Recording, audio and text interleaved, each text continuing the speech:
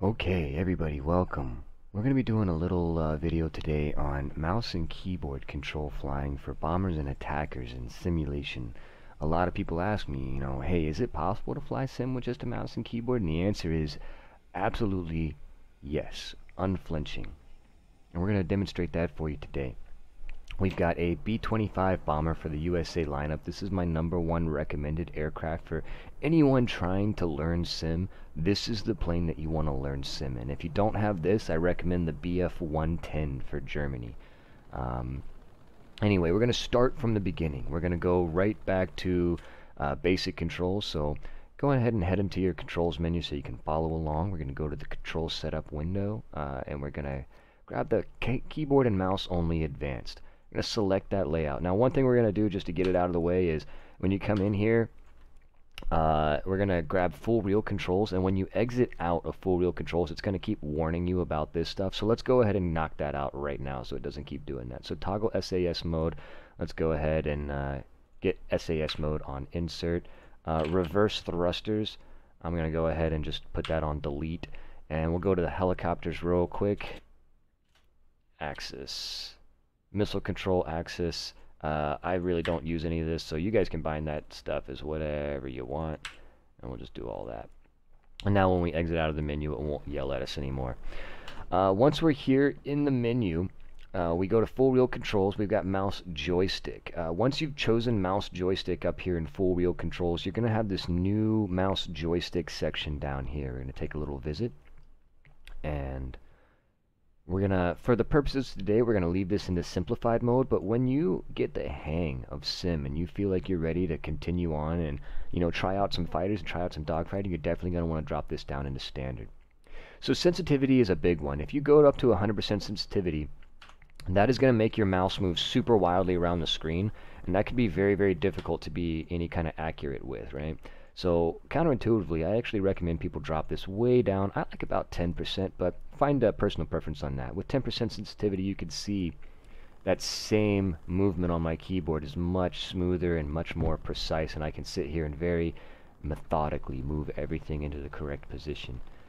So that's your sensitivity. I do recommend lowering that down a little bit. Going back into the controls here, we've got dead zone. Now, for the purposes of today, we're going to leave our dead zone on 20%. When you get into the fighters and you move up into standard, I recommend dropping this dead zone down to 0%. But for today, 20% is a nice little value, and that gives you this little circle here where you can park your where you can park your mouse. And you can see how when you leave the circle, it lights up, and when you re-enter the circle, it grays out. When it's grayed out, there's no control input going on. And when you leave it, you start putting in active controls there. And the bigger that area is based on the dead zone. So you can see it doesn't start turning white until right about there.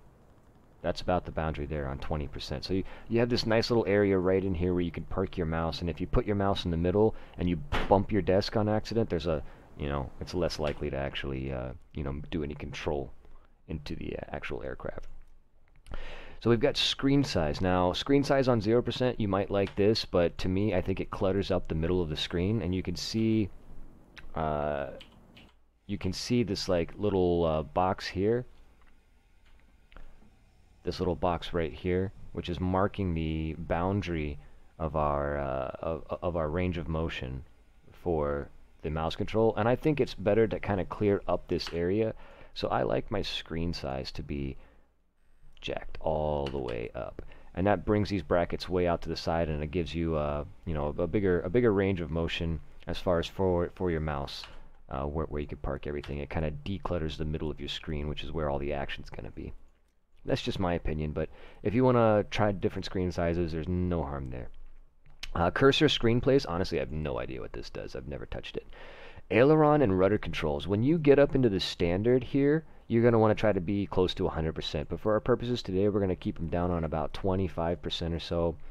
And that'll just slow down the movement of your ailerons and your rudders and keep everything a lot more smooth. Square and circle, personal preference.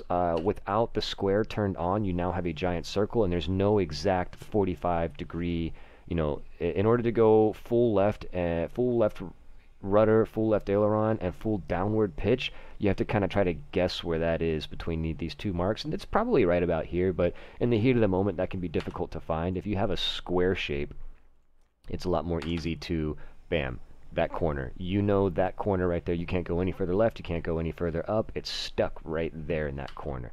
That's why I like the square, but maybe you prefer the circle, and that's fine.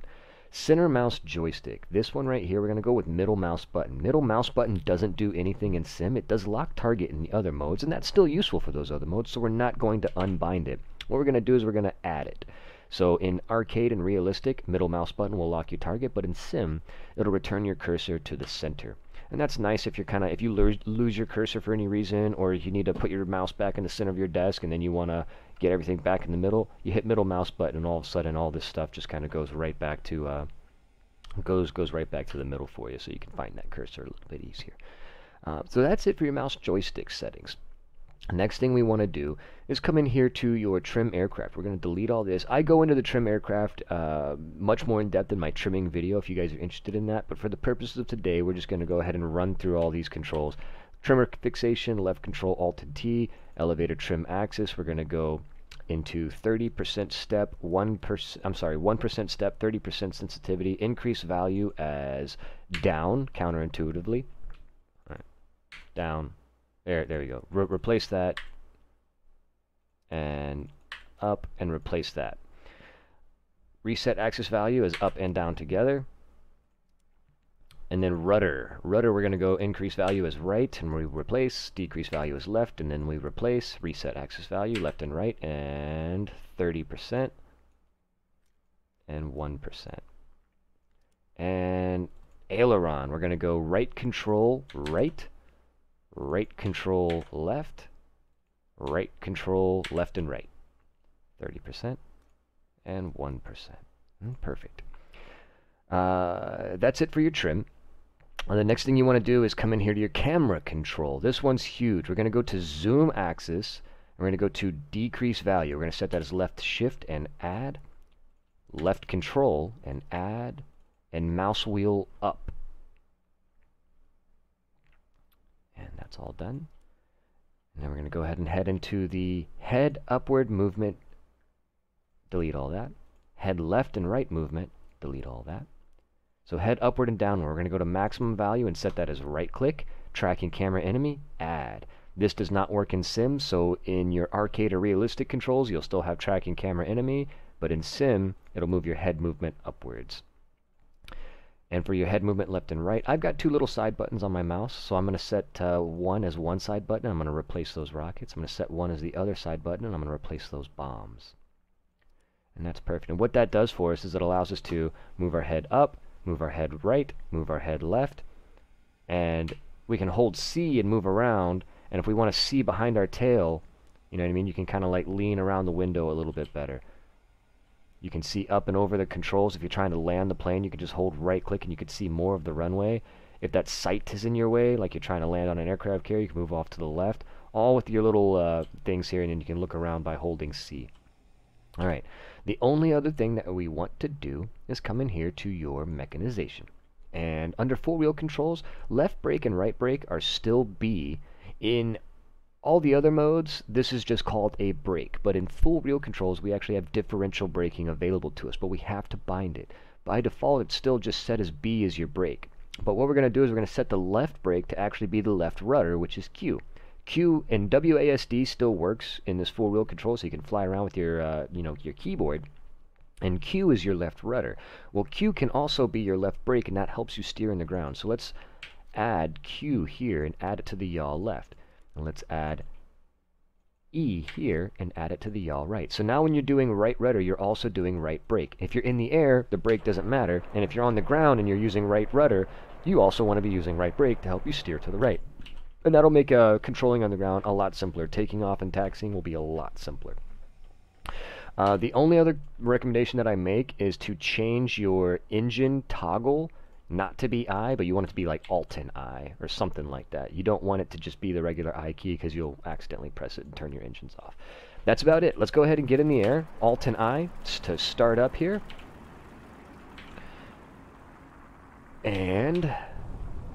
We're going to go ahead and throttle up, and you notice we zoom out when we throttle up, and now I'm going to start tapping the E key. Just tap it.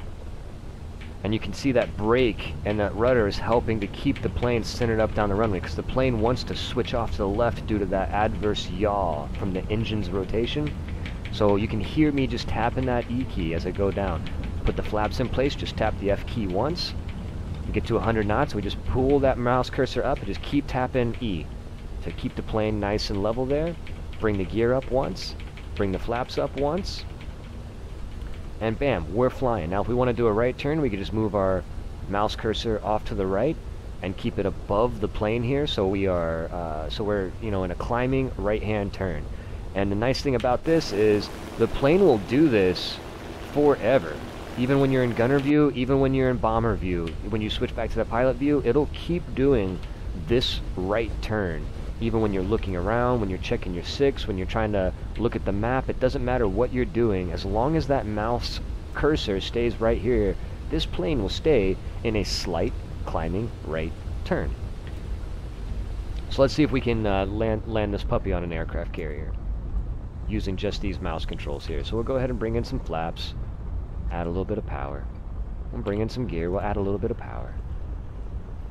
And bring in some more flaps, we'll add a little bit more power. And finally we'll bring in some more flaps and we'll add a little bit of power. Now we've got the aircraft carrier over there. So you can use WASD to fly plus the mouse cursor. So you can kind of like get the mouse cursor in a nice little left turn and make little corrections with WASD. And when you let go of WASD, the plane will sort of like continue back on that left turn.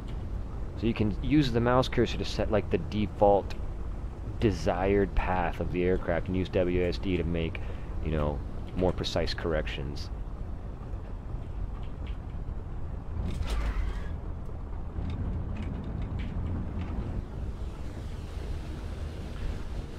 Alright guys, we're going to try that again from an aircraft carrier that is actually moving right over here. That ought to help me actually make a full stop. It's kind of hard to land on that stationary carrier with such a big plane. But if you haven't considered playing bombers in Sim, I highly recommend it. Honestly, some of the fighters might get upset with you that you play bombers, but that's not really your problem. Bombers are just as welcome in Sim as anybody else. It's just as much your mode as it is belonging to the fighters. And personally, I really think Gaijin just ought to make simulation EC lobbies up to 64-person limits, which has already been demonstrated in the game's custom lobbies as feasible. And would make ECs much more lively and would make, bombers feel like they're not taking up as many slots from the fighters and whatnot, which I think is really the biggest problem that the fighters have, is that they're like, for every bomber that we have, that's somebody that's not dogfighting. But I wouldn't worry yourself too much about it. Come in here and get your experience. Sim is a wonderful place. You could play it casually with this mouse and keyboard control, if you got a crying baby, if your doorbell rings or something like that, you can leave your bomber on course, on target, and come back, and it won't be in the trees, and that can be nice. See how much easier it is to set it down on this carrier. So much simpler. And you see how this right click is nice for being able to kind of see up and over the nose a little bit, so you can actually see what you're doing. But guys, that is mouse and keyboard controls in a nutshell. But anyway guys, that's about it for Sim. Mouse and keyboard controls are absolutely doable. Whenever you feel like you're ready, go ahead and drop them more down into the standard mode and increase those sensitivities and decrease that dead zone, and try your hand at fighters. But before you go right from a bomber into a fighter, I recommend trying to use some attackers in the middle. Like grab something like a BF-110 and go after the howitzers, go after the tanks, go after the bomber objectives, go after the attacker objectives, go after the surveillance. And then start going into the A points, you know what I mean? Because the attackers are a nice intermediary from going from a bomber to a fighter, because you have a little bit more maneuverability. You have a little bit more control. You have more guns that you can actually use to fight with. You have a little bit more speed, but you still typically have a defensive gunner, which as a brand new sim pilot, that can be huge for your situational awareness because people are going to sneak up on you. They are going to get on your six. And if you're in a fighter and you're flying straight and you have no idea anybody's back there, they're just going to blast you in half and be gone before you even realize what happened. At least if you're in something like a BF-110 and you're flying along, your tail gunner will start chattering with his gun. And even if your tail gunner is not effective with his fire, you'll hear that gunfire and be like, oh man, I should start doing stuff. You know what I mean? So it's a nice little transition until you get used to keeping your head on a swivel. And that's the trick. In Sim, it doesn't matter what you use. Whether you use a joystick, whether you use an Xbox controller, whether you use mouse and keyboard, it only matters how much you practice with it. And the king in Sim, more so than anything else, more so than having the fanciest joystick or the best rudder pedals, the absolute biggest single advantage that you can have is situational awareness. Right here, your Mark 1 eyeballs. My #1 recommended upgrade is this right here, Track IR. You saw me using just mouse and keyboard controls to look around. It is doable, but it's a lot more difficult to keep track of your targets and to keep track of that battle space. And every little bit of extra effort that you're having to apply doing it is just a distraction from your flying. With Track IR, it's so nice because, you know, it's reflexive. You want to look right, you just look right. You want to look up, you just look up. And it's like, it's already innately built in here. You've been practicing it for however long you've been alive, so it's nice and fluid. This is my single biggest simulation recommendation upgrade. Before you buy a joystick, before you buy a throttle controller, before you buy anything else, get either like some VR or some Track IR or something like that. I use the Track IR Pro bundle. I can't recommend it enough. I'm not sponsored. Nobody's paying me to say this. I actually love it so much. I have 2 of them. That's my backup one up there. I'm not joking. That's literally what that is up there. In case I break another one. In case I break this one. But that's about it, guys. That is my sim advice. I hope that helps, and I hope this video gets a few more people up in the skies. And be sure to join the Discord. It'll be down in the comments below for the links to that. And, you know, never fly alone. We've got right now about 2,000 pilots that are online at any given hour of the day, any given day of the week. We're ready to teach you. We're ready to fly with you. We're ready to fly against you. We're ready to open up lobbies with you. We're ready to do events with you. We're ready to fly and share the skies. And we hope to see you there sooner rather than later. Maybe at one of the next events that we do. Until next time, thank you for the privilege of your time. Fly safe and good hunting. 07.